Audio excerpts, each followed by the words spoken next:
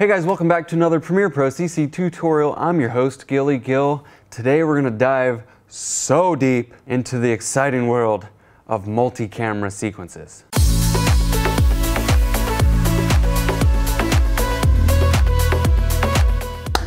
Okay, you set up two cameras for an interview shot. One's getting a nice tight and the other one's got a super wide. You got great sound coming into one camera, and you want to make a cool multi-camera sequence so you can bounce back and forth between camera A and camera B. It just looks really, really good, and having a two-camera setup definitely gives you more flexibility as far as editing something like an interview. Here's how you do a multi-camera sequence. Okay, so we've imported our footage and we have two clips from two different cameras, both recording at the same time. My strongest advice to you is when you know you're going to be trying to synchronize clips in your editing process, you're going to want to do something called a clap sync.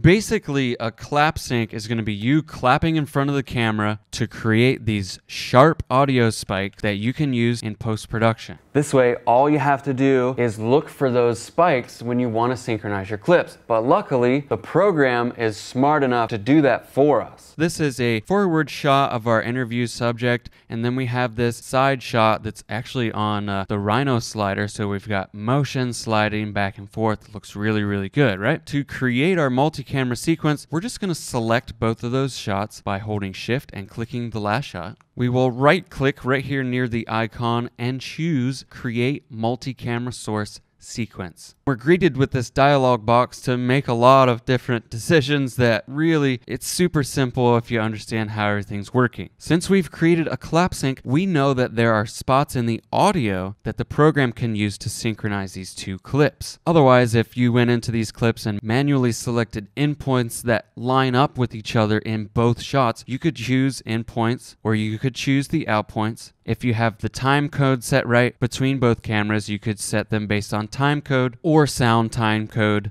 All of these options work, but we can use audio because we know we have some audio in there to help the program synchronize these clips. Now with audio, we can choose a couple of things: channel 1, 2, or mix them both down. I like to use mix down so that we have some options when we get to the timeline. Sequence preset will be set to automatic. Offset audio by 0 video frames is fine. Down in the sequence settings, we can choose the audio to remain with camera 1, all cameras, or we can switch the audio when we switch the active angle of our multicam clip. So basically, like this setup right here, I have a microphone that I'm talking to when I'm facing camera, and then when I'm on the computer, I use, this nicer mic that you can probably hear me better. So when we switch camera angles between a screen recording and this, we want the audio to follow those angles, in which case we would choose switch audio. But let's say for the instance of this interview, we shot with only a single lavalier microphone, but we only have an audio reference track so that we can use to synchronize these clips. In that case, we would choose camera 1. We only have good audio coming from the one camera source, so that's the audio that we want to keep throughout the whole entire interview. All right, so we're going to choose camera 1 so we can keep that good, crispy, clean audio, and we'll leave the camera names at enumerate cameras. Now Premiere's going to go ahead and process these clips, put them into a folder called process clips, and now we have this multi-camera clip, which you can tell is a multi-camera clip by its icon. We can double click this icon and we're going to open up that multi-camera clip in our source monitor. Now since there's more than one camera angle, we can see both of those at once, but we have to go to this little wrench right here and change it from composite video to multi-camera. Or you can set yourself up a nice little shortcut. You can use this toggle multi-camera